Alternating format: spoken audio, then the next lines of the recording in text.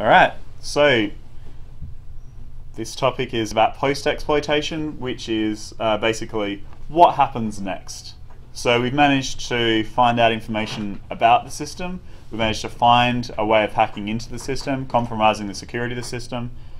We now have access to this machine that we have managed to break into. What can we do? Where can we go from there? So, we've at this point, post-exploitation is all about what we do after successfully exploiting systems. So, what do you think an attacker would do after compromising a computer? Give yourself a pat on the back. Victory parade, yeah? Victory parade. Yeah, pat on the back. Yeah. Celebrate.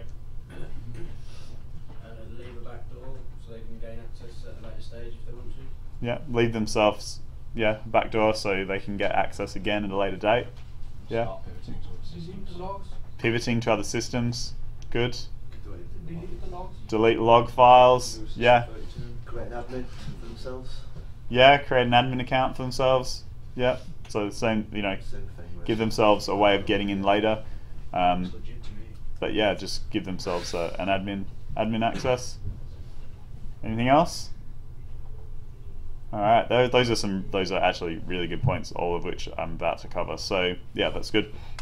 So one of the most basic things that we can do is actually just start gathering more information. So we've broken into a system. The next step is actually usually find out more about the system that we've just broken into, for a few reasons.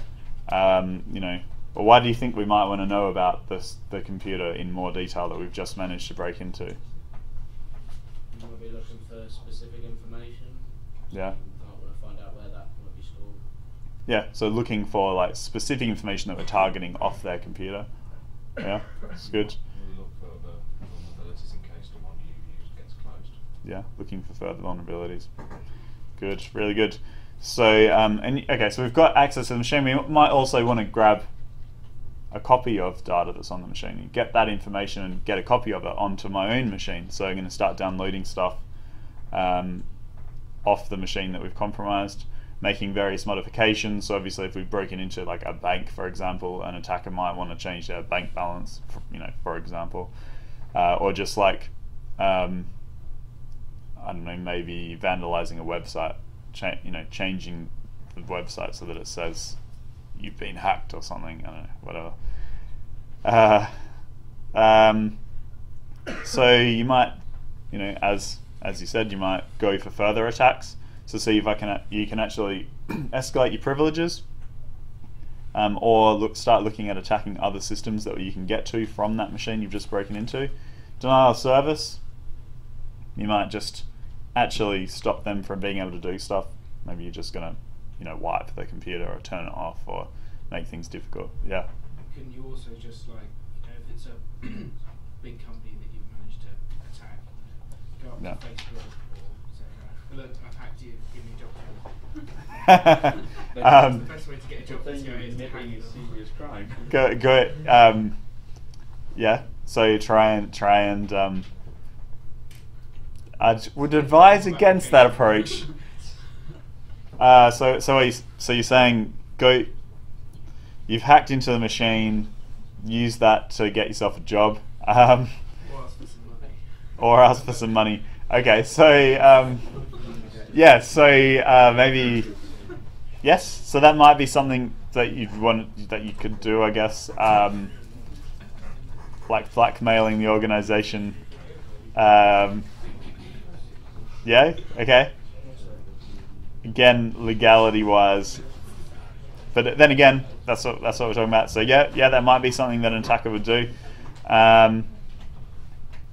Impersonation. So you might actually be able to use that information or access to that machine to actually impersonate someone else that works for them, or So there's lots of different things, and it all depends on the motivation of the attacker, right? So there's hacktivism, which is where you're hacking for some kind of cause and you're trying to make a statement about something. So that's where like defacing website or maybe leaking information that you managed to get from hacking into the machine might come into it. Organized crime. So, for example, actually trying to make money in a like a premeditated way. What other motivations might people have? Maybe looking for a job. Think that it's going to get them a job. Revenge. Revenge? Somebody's gone and defaced your website, so you turn around and try and go at theirs. Yeah. So just related thing would be like a disgruntled employee, someone who's been fired or something like that, who maybe knows a bit about the system, and I don't know, like say for example you work in a company, it's not that unusual for them to like tell people what the root password for a server is, and they don't change it necessarily every time someone gets fired. So you could do like a lot of damage really easily. Obviously if they're doing security better than that, they wouldn't be just handing out the root password to everyone in the organization. But yeah, it happens. So it all depends, like what's possible depends on what kind of access you manage to get from hacking into the system, right? Because you don't necessarily end up with full root privileges every single time.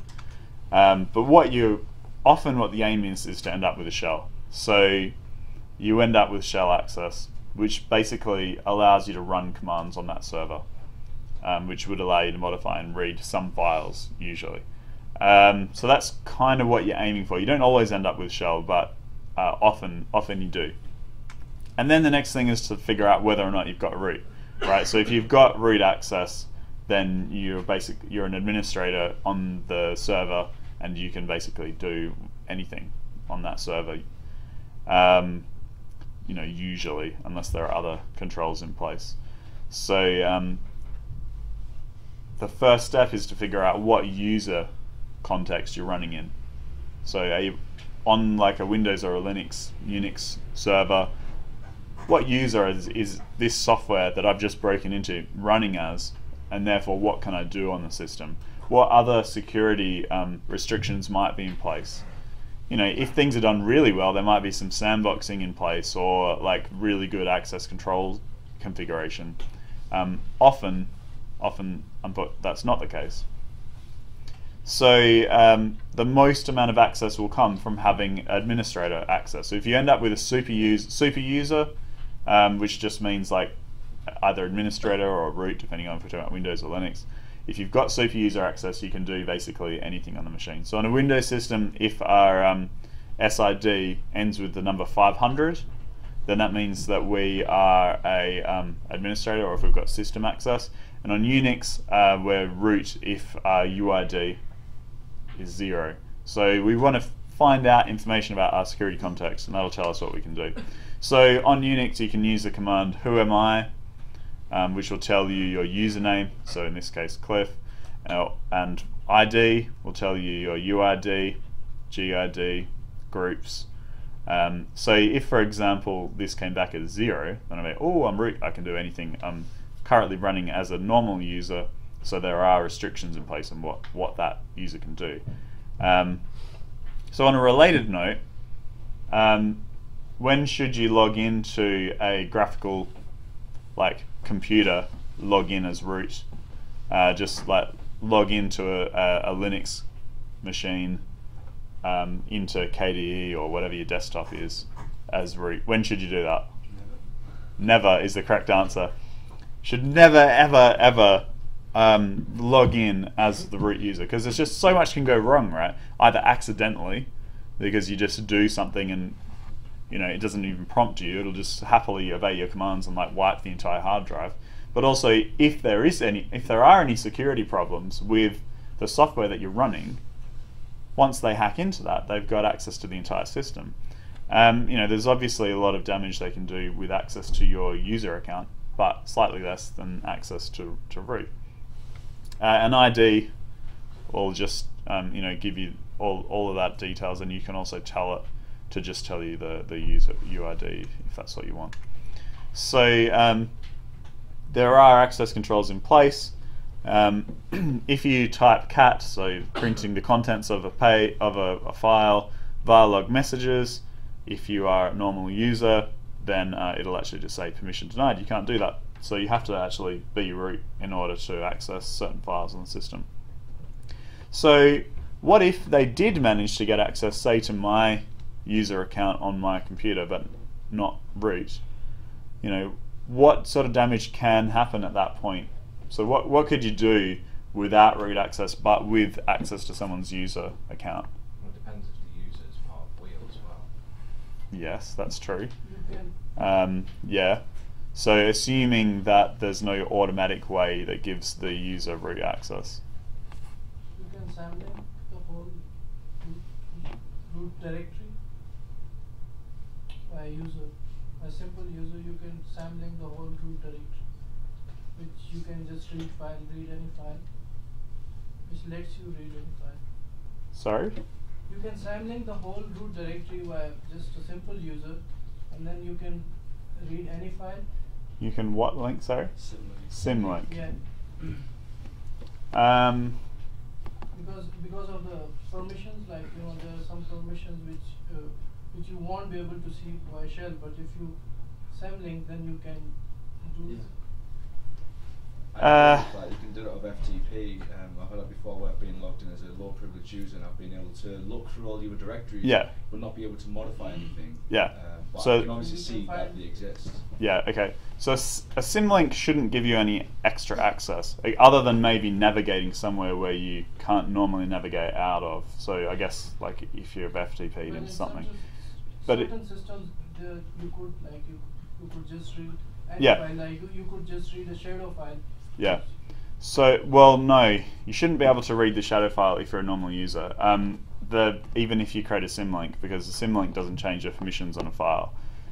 But what you can do as a normal user is often browse any file.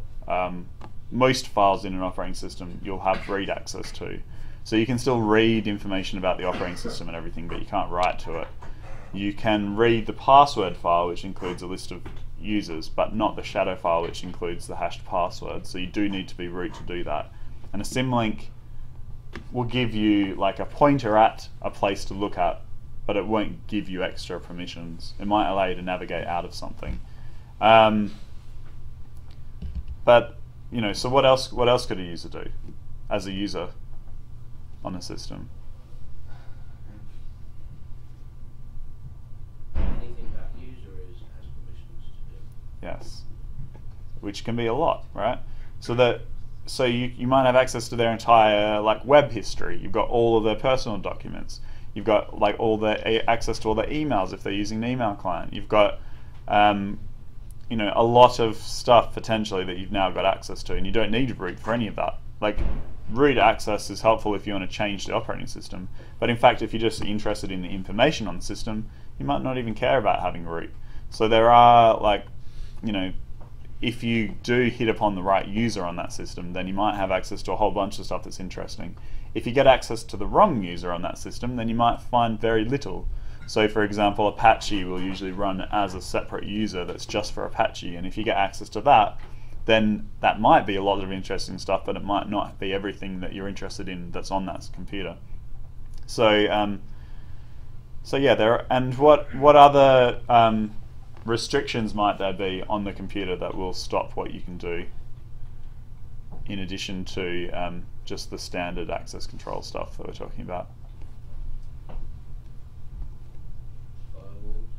Firewalls, yeah. So firewall might stop you from using network traffic in various ways. So for example, you could set up Apache so that it's running in its own user, and you could set firewall rules that say that user is only allowed to access certain ports, which would limit what you could do once you end up as that user. Sandboxes is also another thing. So you might be in like a CH root, which is like gives you a limited view of the file system, so what you see as root might not actually be the root of the computer. You might be like running inside an isolated container. You know, you might be in Docker or like a virtual machine. You might yeah, so there's a few different things that might be in place that will restrict what you can do. So that's all stuff that you want to learn about once you've hacked into a machine. Like, is this a virtual machine? You know, what do I have access to? So you can look at environment variables is also a good start. So just like env, which will give you a list of all the you know, environment variables for that computer. So it'll tell you a bunch of stuff that could be quite interesting. So you can see there's a lot of information potentially that's there. You can also start looking at things like proc file system, which is basically a pseudo file system with files that don't really exist on the hard drive. They're just files that you can access that give you information about the computer and processors running. So if you run proc cpuinfo, that's going to tell you, you know, stats about the machine, like what type of CPU does it have. You can look at free, which will tell you how much free memory there is on the machine, which tells you about the computer. You can look at, you know, you could look at the kernel version that's running. If you use uname, it'll tell you the you know, the file system.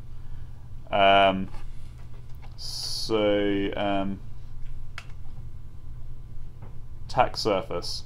Once you break into your computer, that gives you a whole set of stuff that you can now start looking at. A whole set of things that you can now potentially attack. So before you hacked into the computer, all you could see were a bunch of ports that were open, say, and you could see that it looks like there's certain software installed. Then once you've got onto that computer, you might find a whole bunch of other stuff that you could start attacking. So there might be a vulnerability that you can use from being a normal user that will give you privilege escalation to becoming root, or maybe you know, privilege escalation to become a separate user on that system. You know, so there are you want to start figuring out where can I go next. So in Metasploit framework, there are a number of post-exploitation modules. So, you know, we've already looked at information gathering modules, we've looked at exploitation modules. You can also, there are post-exploitation modules which give you an automated way of doing stuff that you're interested in once you break into the system. So once you've successfully attacked a system, you can start running post-exploitation modules, and usually what they do is they take control of that shell on that system, and they will automate the process of doing stuff that you're interested in doing. So for example, there's a post-exploitation module for checking whether you're in a VM, because if you're in a virtual machine, it's worth knowing about.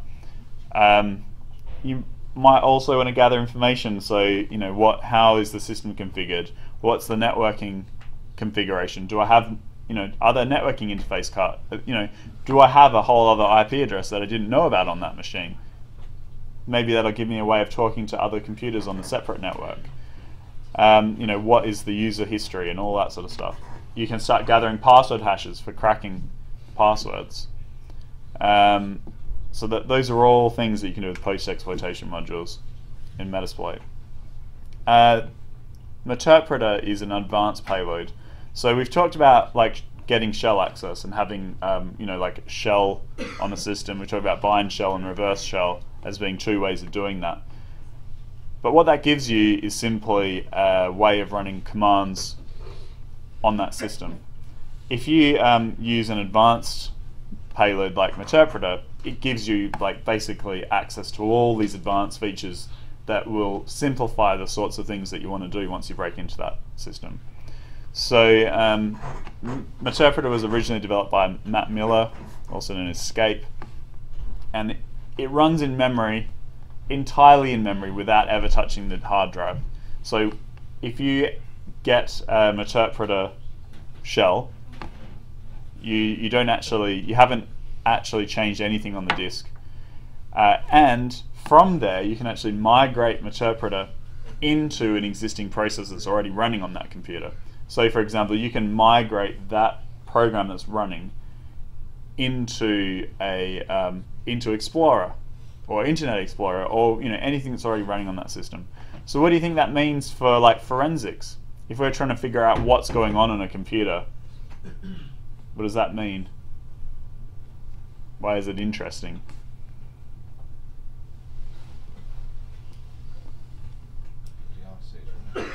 Sorry? Bloody hard to see it's running. It's bloody hard to see what's going on if after breaking into the computer, the stuff that you're doing can come from any program that's already on that computer. You can just migrate all of these activities to coming from this other program. Then yeah, it's really hard to figure out what's going on. Also, if you turn the computer off, what do you think you can know by looking at the hard drive?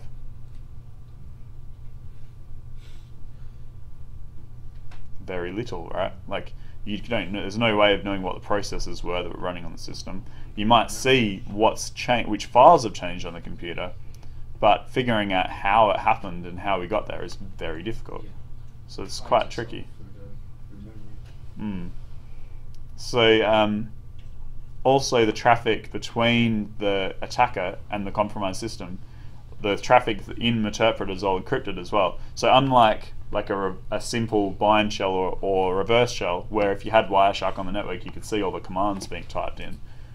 With Meterpreter, by listening to the network traffic, you can't really tell anything. It's just you see some encrypted traffic, which might be suspicious, but also it might not be, depending on what port it's on.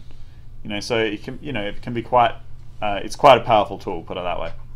So Meterpreter is a staged payload. So it's a really simple shell. You can fit that code, the entire like bind shell or reverse shell, into a buffer in a program. So if we're talking about a buffer overflow, usually it gives us some space in memory that we can dump some code and somehow end up running that code on that system. A staged payload basically means that you're loading up something a bit more that can normally fit within that space in memory. So you get the staged payload. So you have a stager, and that pulls down the rest of the payload over the network, the stage, and then that gets executed. So that's how Meterpreter works. So you end up with something bigger than will fit into the buffer. So there's all sorts of things you can do with Meterpreter. So you can use spyware. So there's keylogging. So you can just start listening into things that are being typed onto the computer. You can do screen capture. So you can just grab a screenshot of what's currently being displayed on that computer at that time. You can easily use system commands like ls to list the files and directories, ps to list like processes on the system. You can get UID, which is quite handy on like a Windows system where it can be a bit finicky to find that information out from the command prompt. But from Meterpreter, you just type get UID and it will tell you what user context you're running as. So very, very, very powerful. You can quite easily download and upload files, more easy than if you've got simple shell. So if you've just got command line access, you can do all these things, but it just takes more steps. So uploading and downloading files, you could do with like using like a HTTP server, an FTP server, or there's various ways you can get files from one computer to another. But with Meterpreter, it just makes it really, really simple. You can run post-exploitation modules. So Meterpreter has a bunch of extra, commands that you can use to get, more access to more things. Pivoting, which you mentioned earlier, is very important. Very important thing. Basically allows you to route attacks through the compromised system. So if we're a network of computers, and Wayne is basically the gateway to the outside world. You're a router, or router if you prefer, since you're English. We might have I can't get at any of the intranet systems. So all you guys are like various computers for employees. I can't directly access any of those from the internet. But if I manage to hack into into your system, then I can basically, from there, I can pivot and basically force you to attack them on my behalf. So that's what pivoting is. And if you ever just want a simple shell, just type shell, and you've got command line access to the system. So other payloads other than Meterpreter that might be interesting is VNC. So which will give you desktop access basically. So you can just see the desktop and move, click with your mouse and stuff. It's not normally what you want, because to be honest, like it's a lot easier to do stuff from Meterpreter than it is from like graphical interface. But it could be interesting. You can also basically configure the client so that you can have read-only access. So for example, you can see their desktop, but you can't move their mouse or type in the keyboard. Why might that be helpful? Yeah. Yeah, basically spy on the user, so you can see what they're doing, but not give away the fact that they've been hacked by just like moving their mouse around. So a payload could be that you install a RAT and remote access to on that computer, so that you can, you know that's going to have a backdoor for a long time, and it's encrypted well. Yeah. So for a long time you'll be able to access see what they're doing. So it's a long-term sort of. Yeah. Project. So that's there are a lot of like exploit kits that you can use to do that, or basically like a rootkit, where you basically install that onto this, install a rootkit onto the system, and then that gives you like permanent access to the system and hides itself from the operating system and things like that. So as long as it's new enough that the antivirus doesn't pick it up, then yeah, you can basically give yourself extra access through that. There exists a way to specifically crypt an executable in a way that an antivirus won't pick up for a long time until this specific crypt is leaked out and and antiviruses know how to. Yeah, I mean, there's lots of ways that malware tries to hide its presence from anti-malware, and you've got polymorphic viruses, for example, malware, which basically just means it doesn't look the same every time. And you can use encoding methods like you looked at in week 2, I think it was, where you can have like lots of different ways you can represent the same code, and it's quite difficult to detect that it's the same code. Also, if you just wanted a tool sitting there that you only wanted to be able to activate later, you could just encrypt it, and that would be like 100% foolproof. If you just encrypted a file and stuck it on their computer, as long as you've still got some way of getting into that system, then there's basically no way antivirus could pick that up. So yeah, there are various ways, and probably that you could just write your own malware, and then yeah, nothing's going to pick it up. But anti-malware do look at behavioral things to try and detect that something might be malware, even though it hasn't seen it before. But again, they're not that hard to fool. So yeah, we're pivoting. If we're routing attacks through the compromised system, I think I've already kind of given that away. So why would an attacker want to do this? Well, I'll answer the question for you. Basically, there's stuff that you can't get at directly. Once you've hacked into a computer, you'll be able to start talking to other machines and things that you wouldn't otherwise be able to access. Why else would you want to use pivoting? Can you think of another reason that, other than getting at something I couldn't just attack directly?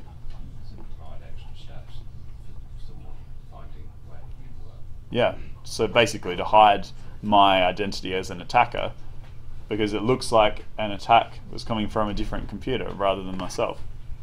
So say, for example, we're in a large organization, we've got a demilitarized zone, which has the server that you can get to from the public. There's an intranet that is also connected to the server. Sorry guys, could you stop talking, please? So if an attacker manages to gain control of the system, they can then start using that to start communicating with the intranet and possibly attack from there. So what would log files show? In that scenario I was talking about before, where I managed to trick Dwayne into doing the attack for me. If we started looking at Wayne, sorry. If we looked at the log files, what would that look like?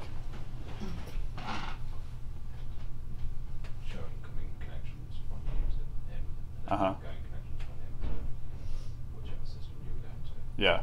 So if I wanted to make sure my tracks were covered, what do I need to do? Kill Wayne. Yeah. So use his system that way, clear it through his system. Yeah. So we'll never know. So if I trick Wayne into attacking Chris, for example, if just looking at from your perspective, you can't tell that I'm involved. From Wayne's perspective, maybe you could if you looked at like his log files or whatever. So that basically, what if I pivoted via Wayne and then Chris, for example, then things get quite hard to figure out where it came from. And all I need to do is make sure I cover my tracks in one spot, and then it's basically you can't get back. And if I try and cover my tracks in each of those places, each of the pivots, then it becomes really hard to figure out like where it comes, because not only do it's hard to figure out who attacked Chris, but from that point you still need to try and figure out who attacked Wayne. So that's another reason for pivoting. So how can we do pivoting? Probably like one of the easier ways we could do it, we could just upload the hacking tools. If I could do all this without Meterpreter, for example, I could just get shell on. I'm going to break the metaphor a bit. Say each of you have separate computers. I get shell on your server. I can then just upload the hacking tools that I'm using onto your machine, and then still from your command line launch them against the next machine, and so on, right? To attack different machines. And that's fine, but again, and that's not perfect. Why would that not be ideal? Yeah, a big footprint of what's going on, so you can see all the tools and stuff that I'm using sitting on each of the computers, right? So it's not great, but still, one way of approaching it. So port forwarding is another way I can do it. So basically I could set up on your server so that it just automates the process of, if I connect into this port, then it's automatically going to connect through to a different port. So that's another way you can do it, which is like an improvement, because now there's no tools sitting on your computer to find. Or I can actually set up routing to basically allow me to access anything from your computer and so on, so that I can basically go from automate that step, so that from your computer I can get to Chris or Ian or Tim or whatever. Like I can get access to different machines on that server. So Meterpreter makes those last two options really easy. So covering tracks. So if I want to avoid getting caught, I might install like a rootkit, which will modify the operating system on the tools on the operating system to actually hide malicious files and processes. So it makes it hard to see that what I've changed about the computers. Might give me access to it later. I might try and disable, delete, or modify log files. Why would deleting log files actually probably not be the best way to do it? Because there will always be log files. Well, no, because then if they notice that the log file has suddenly disappeared, yeah, it might look a bit suspicious if suddenly. There's ways that you can delete for a certain amount of time. There's tools Yeah. and Python tools out there Yeah. for you. So disabling logging is probably more helpful. So you just say, like, I'm going to turn off logging while I'm doing the things that are interesting, and then turn it on at the end. But won't it then have a log for you disabling that at some point? Possibly. Maybe that's, So if you would just be able it depends on the logging if system, you're but able to delete just obviously 1 hour of history that you Yeah. on the machine, Yeah. then they know you want. But if Yeah. you disabled it and then there was an hour gap, they're like, what happened? yeah. So basically, being intelligent about what you get rid of from log files so that it doesn't look suspicious. You can use anti-forensics, so you can use steganography, which is where you hide information within information. So I might have like all my tools actually stored within an image, or like a JPEG image, or saving information in ways that it's not obvious that that's what it is. Modifying timestamps. So the way that a lot of forensic stuff works, and you'll know this from the forensic modules, is to actually look at the history of what's happened on that computer. But that's just all zeros and ones on the hard drive, right? So you can change all that information. So if you want to try and cover your tracks, you change the dates of the file access times and things like that, so that you've accessed these files and actually it was accessed 3 days ago. You change that information so that a forensic investigator wouldn't be able to determine when it was accessed accurately, or just zeroing out a disk, because pretty hard to recover from that. So maintaining access, I might leave myself a user account to get in later, leave a backdoor, so some way, as as James said, some way of getting back onto the system and running commands. And if you do break in, you might actually fix the original security problem that got you there in the first place, just so that if you're doing a security audit of the system later, you don't pick up the fact that it was so insecure at all to start with. So there's all sorts of things that can happen after you've been hacked. We don't have time to talk about it now, but obviously in the news recently there's been a whole bunch of stuff happening in the last couple of years. A lot of it very high profile. There's some very famous hacks that have happened. Some of the things on the screen there can give you a few hints, but a lot happens. So in conclusion, once an exploit is successful, it's basically the beginning of the end. So the attacker's won. You can make the system do things it's not meant to do. You can start reading and modifying files. You can compromise confidentiality, integrity, or availability. You might be able to get even more privilege on the system and launch further attacks. And obviously, as security professionals, we try to avoid all of this from happening, but it does. So we need to plan for how we actually respond to these kind of incidents when they do happen, and try and investigate as well as we can to figure out what's happened and recover. So that's the end of the topic. Thanks, guys.